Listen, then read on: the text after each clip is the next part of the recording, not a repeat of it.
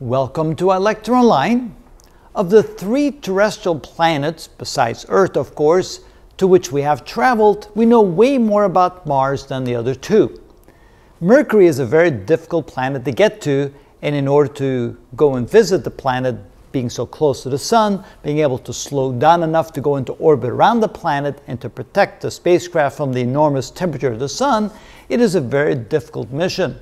Venus is very difficult to get to as far as landing on the planet and trying to figure out what's going on the planet because of the enormous temperature and pressure conditions. Mars, in comparison, even though it's very difficult to land on Mars, and we'll get more into that later, at least we can see the surface from space, we can see the surface from Earth, we can land on the surface, we can have rovers going around and taking pictures, and we can take all kinds of measurements. So therefore we know way more about Mars than we do about the other 2 planets. And so there's a rich amount of information to go through as far as these videos are concerned. So what we're planning on covering is these following topics. We'll talk about the basic properties of the planet, size comparison between Mars and the other planets. We talk about the orbit of Mars, the topography, and any specific significant features. And boy, are there some very significant features on Mars.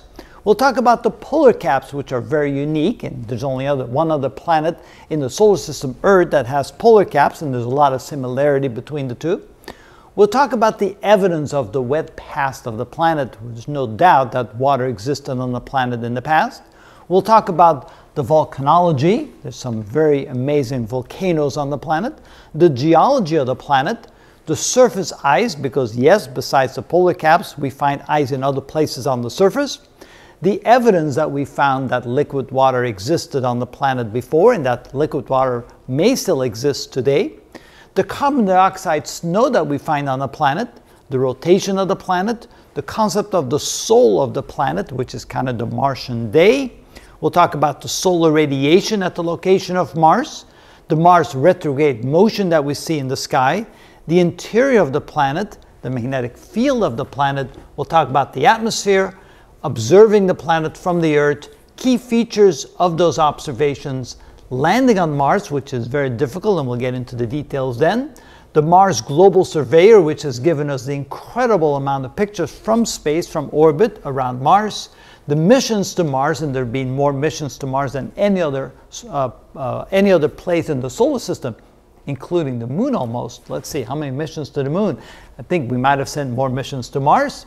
The rovers on Mars, which have given us tremendous panoramic pictures and much better understanding of the surface. And then we'll talk about the moons of Mars as well. So lots of great topics, lots of detail. And of course, when you take a look at the picture like that, it's unbelievable the amount of information, the amount of pictures, and the details of the planet that we found so far. So we'll have a lot of fun going through all the various topics that we're going to cover about the planet Mars.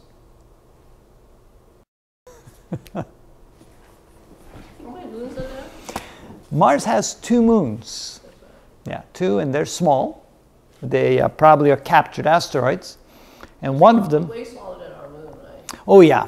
They're only like 20, 30 miles across compared to our moon. Yeah, they're fairly small. Although Phobos, the one that's closest to the planet Mars, looked like it might be disintegrating. So there's some interesting things that we're discovering. You mean it's going to get pulled apart by gravity? That's what we're thinking. And we might even get to see that. I mean, how long do we have to live? How long?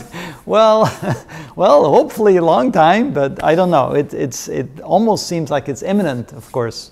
What does imminent mean in astronomy? Astrological time. Yes. A couple million years?